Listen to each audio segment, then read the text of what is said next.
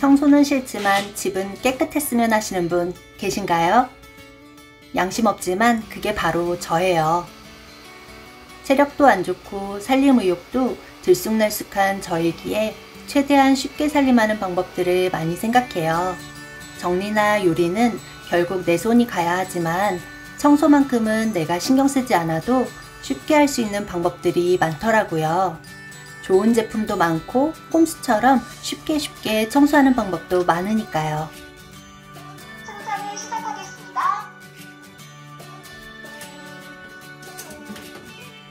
가스레인지 후드 필터는 생각만 해도 찐득찐득하죠? 이걸 과탄산소다에 담궈라, 배수구 세정제에 담궈라 하는 꿀팁들도 많지만 그대로 따라하니까 알루미늄 필터가 변색되더라고요. 그리고 이렇게 뭔가 마음 먹고 하는 것 자체가 스트레스고요.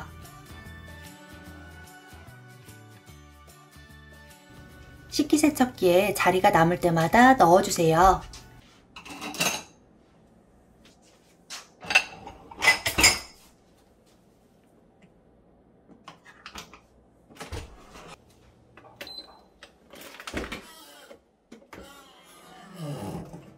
식기세척기가 기름때 제거에는 탁월하잖아요. 2, 3일에 한 번씩 넣어주면 따로 손댈 필요 없이 깨끗해요.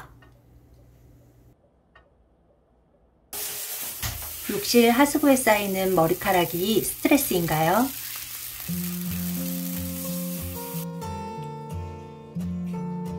하수구 커버에 각종 망사를 씌워주세요. 올라간 스타킹, 양파망, 못쓰는 싱크대 거름망까지.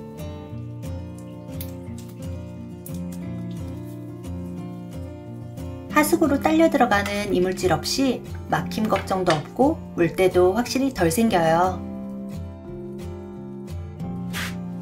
청소가 수월해집니다.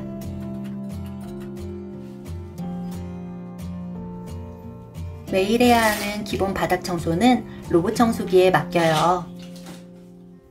에코백스에서 최근에 출시한 로봇 청소기 T9이에요.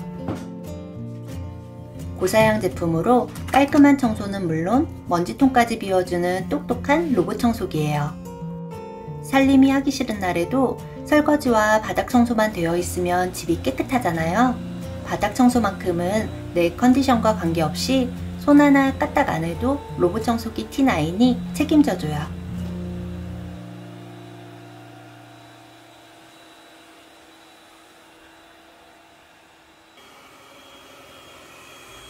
자율주행 자동차와 드론에 사용되는 디토프 센서를 이용했어요. 타 브랜드에서 사용하는 LDS 방식보다 4배나 높은 장애물 인식률을 자랑해요.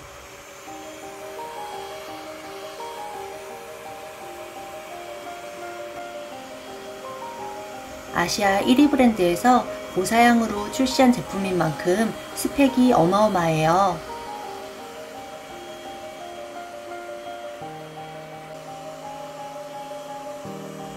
예전의 로봇 청소기가 아니에요.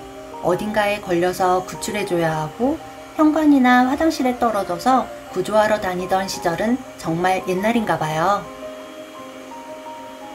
단차를 인식하고 떨어질 곳은 들어가지 않아요.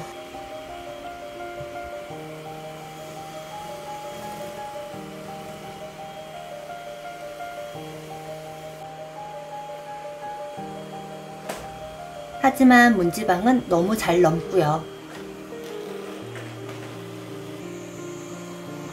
카펫이 있다면 그곳을 지날 때는 흡입력을 높입니다. 초창기 모델만 사용해봤던 저에게는 완전 신세계예요. 이리저리 왔다 갔다 하는 게 아니라 정확한 지도를 설정해주고 똑똑하게 빠짐없이 청소해요. 아로마 캡슐이 들어있어 먼지 냄새가 아닌 향기가 뿜어져요. 집안의 쾌적함이 높아져요.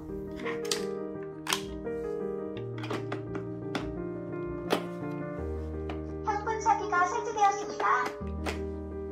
청소를 마치고 나면 오토 엠티 스테이션으로 돌아가서 자동으로 먼지통을 비워주고 충전을 시작합니다.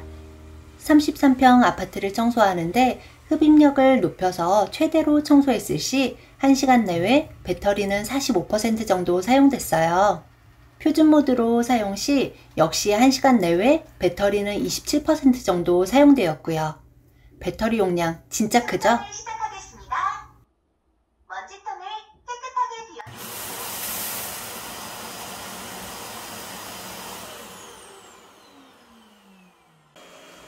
대형 평수의 집은 청소하기 힘들어서 로봇 청소기를 많이 사용하시죠? 사양이 낮아서 2대씩 사용하는 경우가 대부분이에요. 하지만 에코백스 T9이라면 한 대만으로도 충분할 것 같아요. 혹시 중간에 배터리가 모자라더라도 스스로 충전을 하고 남은 공간을 청소하러 가니까 이보다 믿음직스러울 수가 없네요.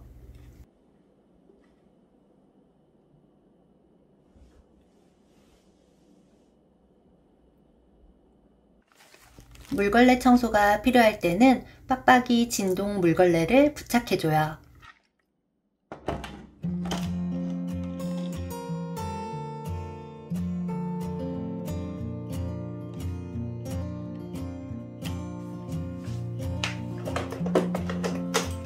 빡빡이 물걸레가 장착되었어요. 시작하시려면 카펫이 없는 구역으로 옮겨주세요. 분당 480회의 진동 모드로 더 꼼꼼하고 깨끗하게 청소를 해줍니다. 물걸레질을 하며 먼지도 같이 흡입하니까 애완동물을 키우거나 아기가 있는 집은 꼭 필요한 기능이 아닐까 싶어요.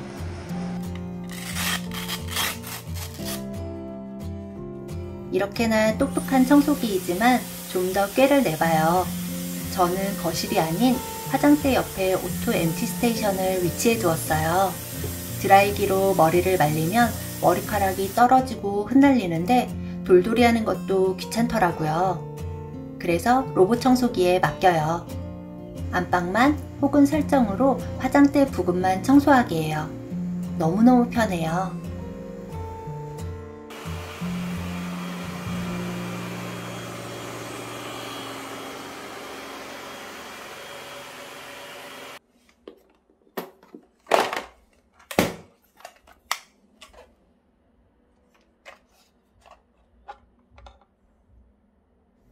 그리고 이 필터는 가끔 청소해줘야 하거든요. 여기에 일회용 마스크를 잘라서 한 겹 덧대줬어요. 로봇 청소기 프리필터를 마스크 내피로 만들어서 판매하는 곳도 있더라고요.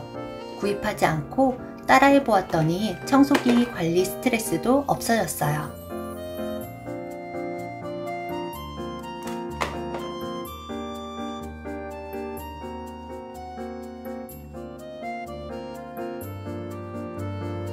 이번에 손을 다쳐서 집안일을 열흘 이상 못했는데도 에코백스 T9 덕분에 집이 깔끔해서 정말 고맙더라고요. 진짜 어릴 때 상상했던 21세기 라이프를 누린 것 같아요. 이제 체력이 많이 약해진 부모님께 꼭 선물해야겠다는 생각이 드네요.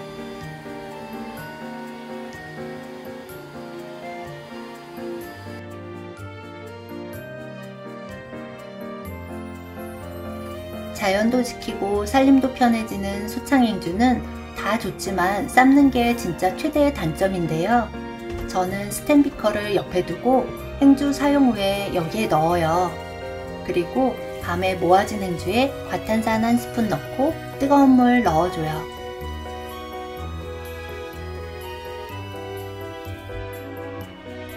다음 날이 되면 깔끔해진 행주 덕분에 아침부터 살림 의욕이 뿜뿜.